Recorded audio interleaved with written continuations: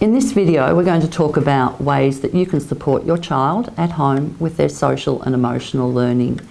For a child to improve academically with their literacy and numeracy, they need to feel good in themselves. They need to have their emotions in check. They need to feel comfortable mixing with other children. Once a child is happy at school and happy coming to school, they're willing and ready to learn. At Our Lady of Lourdes, we use a bounce back program, and within that program we focus on developing their social and emotional skills.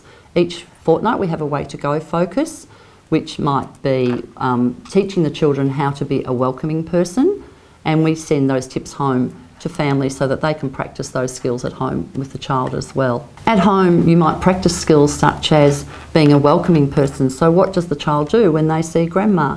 They look grandma in the eye, they smile, they use grandma's name and make grandma feel like she's welcome. So they're skills that you can practice at home to develop your child's social and emotional learning. Some of the other values we focus on are caring, compassion, being patient, being persistent, being a good friend.